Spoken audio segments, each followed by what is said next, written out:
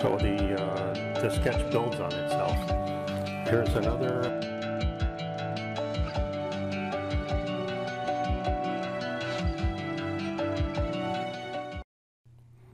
In this video, I'd like to discuss the two hand plane cabinets you can see in the images.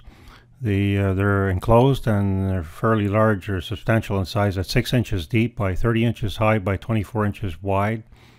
The reason I've enclosed them is to keep dirt and dust and moisture away from the hand planes to avoid rust. You can see that they're sitting over my principal workbench, and so I can access my tools, my hand planes, from all four sides of the workbench. It's very convenient to have it located in that location. The build was fairly straightforward with a frame and panel door. The depth at 6 inches allows a large number of different hand planes to be housed on their side, as you can see. And what I did is I created custom cubby holes or compartments for each of the hand planes, using some, again, leftover wood from that bed frame I referred to earlier. So this worked out quite well, so I had to actually build it up internally. You can consider this a box within a box, or a frame within a box. So each of the cabinets had customized compartments for hand planes, although I can interchange some of them.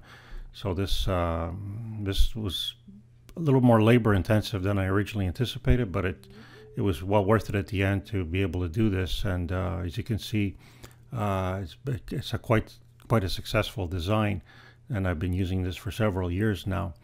So whenever I'm working at the workbench, I swing the doors open, and I'm able to work.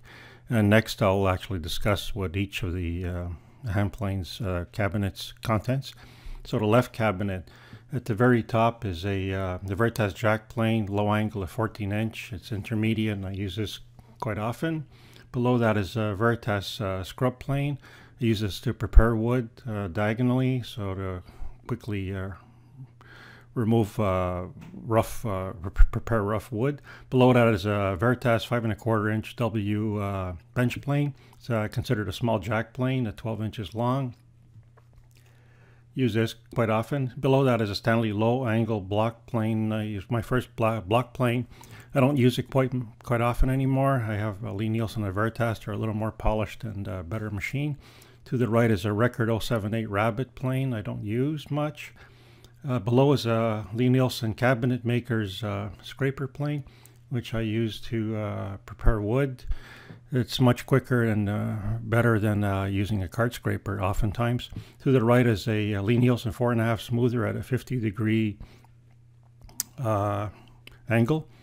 I use this quite often, my go-to plane. Below that are a Record number 3 smoother, and to the right is a Record number 4 smoother. The Record number 3 is 9 inch, and the number 4 is a 10 inch long. These are planes that I've rehabbed, restored, and I use them occasionally, but not as often as the Lee Nielsen 4.5 above. So the right hand cabinet, at the very top is a shop-made 4 plane at 17 inches long. It's considered a small jointer. Below is a Veritas number 6 4 plane at 18 inches, also used as a shooting board plane.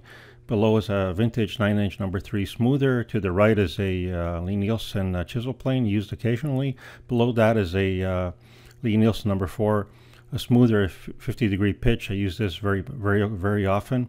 To the right is a standard angle Lee Nielsen block plane, one of my go-to block planes. Below is a Lee Nielsen low angle block plane, another one of my go-to block planes. To the right is a skew block plane with a fence, occasionally used to create rabbits. Below that are a transitional coffin smoother.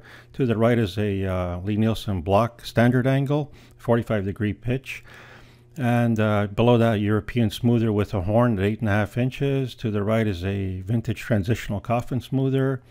And at the very bottom, Veritas small shoulder plane, a small level, and Lee Nielsen set of curved and flat spoke shaves, which I use quite often in my work on curved and flat surfaces to quickly remove wood from as I'm preparing the curved or flat edges.